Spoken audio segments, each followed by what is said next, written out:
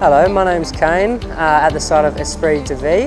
I'm a scaffolder through Emperor Scaffold.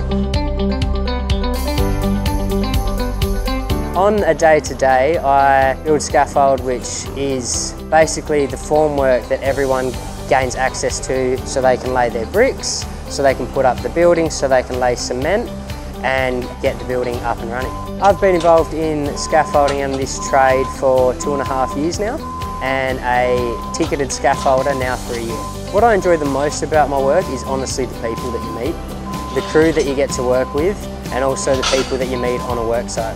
What I'm looking forward to the most to this project is just seeing it grow, seeing everyone fulfilled at the end of it, and just getting that feeling of whenever you pass that building, you can say to the person beside you in the car or whatever that you were a part of it.